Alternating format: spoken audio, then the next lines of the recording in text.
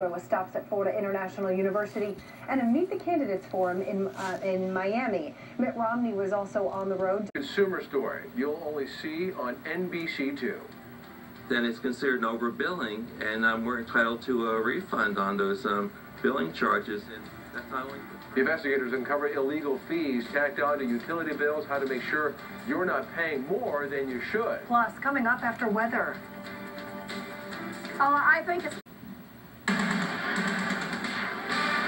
A consumer alert tonight after hundreds of people in Fort Myers are illegally overcharged on their utility bills.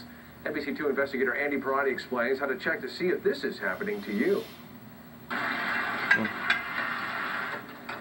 Nicholas Saka now watches every drip.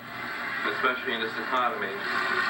And every dime. Frugal, like the Frugal Gourmet. After he found a $3 fee tacked onto his water and sewer bill that he paid every month for a year. The reaction was of shock. Brittany apartment complex where he lived was the one adding the fee, and when he notified the city, he learned it was illegal. We don't allow that, and we told him you have to stop it. A city ordinance only allows properties to charge for the exact amount of water residents use. The reading on here. No extra fees are allowed. Whatever we bill, they have to bill the same thing to the customers. That's by code. The city issued this cease and desist order. The Brittany's stopped charging. You multiply that times 100. But Sock and his neighbors believe they should be reimbursed. Well, I want to make sure that I'm paying for what I use. For every month they were overcharged. Someone does something wrong, you need to get it corrected. They should reimburse the money that doesn't belong to them. I'm trying to get a hold of someone with NCORE Residential. We called and stopped by NCORE. Can anyone talk to us about the cease and desist order? The property management company that runs the Brittany for 2 days. Are you guys aware of a request for a refund by residents of the Brittany apartment?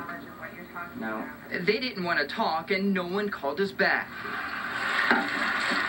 Since he can't get an answer either, Saka's deducting the total amount of his fee from his current water bill, saying it may be the only way he gets his money back. If it's considered an illegal fee, then it's considered an overbilling, and we're entitled to a refund on those billing charges.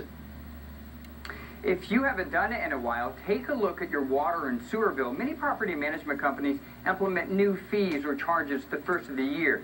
If you notice that your bill has increased, but you don't see that extra fee, ask for a complete breakdown of the cost, or have your meter checked for broken equipment. Finally, if you suspect that you're getting overcharged, contact your local utility company.